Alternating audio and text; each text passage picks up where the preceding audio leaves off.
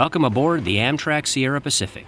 Today's run will take us from the Alhambra station to our destination at Zion. Along the route, we'll be climbing from sea level through the mountains at Powderhorn and the snow sheds of Red Cliff before rolling back down to sea level at the end of the day.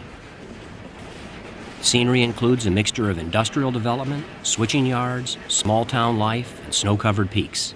We'll pass through tunnels and over canyons on nosebleed bridges.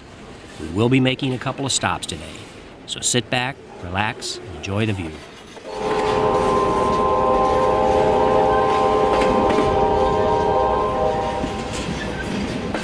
Vanderbilt, Flagler, Huntington, Durant, Hill, and Lionel. These were some of the men who built the railroads, both big and small, that crossed the United States. Joshua Lionel Cohen, one of the two founders of the Lionel Corporation, once the world's largest toy company, helped usher in the age of electric toys with their popular model trains.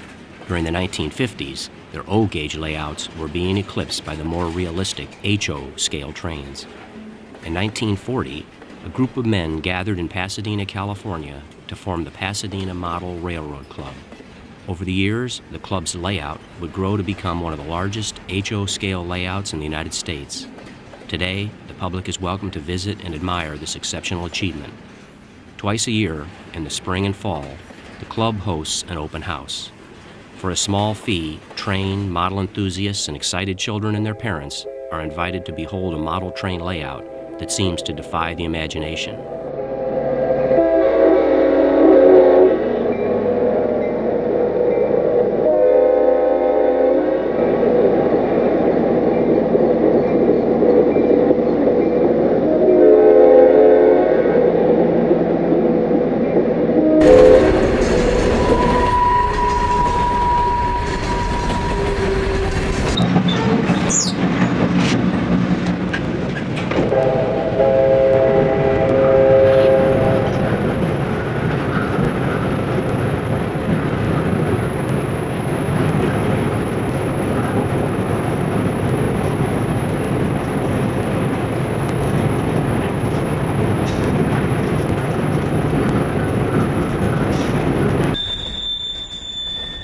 Passing the Bend Tunnel, our F40PH motive team pulls our train's 14 cars past an eastbound freight, leaving the industrial center at Colton.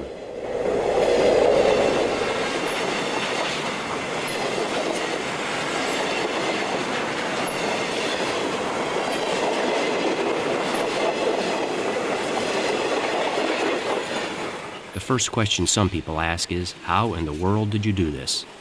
The answer to that question begins in April 1940.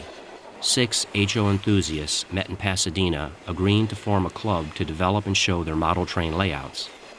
The members originally met in their homes, but before long combined their individual layouts in an old 25-foot by 20-foot retail shop at 856 East Maple Street in Pasadena. Brass rails and fiber ties were the standard, with power supplied by 6-volt car batteries. The new layout was christened the Sierra Pacific Railroad and bears that name today. In 1956, a large storeroom under the original layout became available, and the club started a new layout in a 45 by 40-foot space. At this time, the club upgraded its construction standards with hand-spiked extruded steel rails and closed frog turnouts.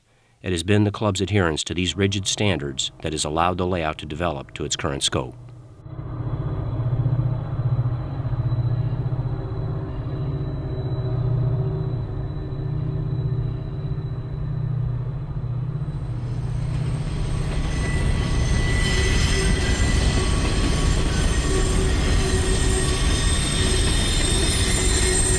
Overtaking the Beat Train, one of the longest dedicated trains we'll see today.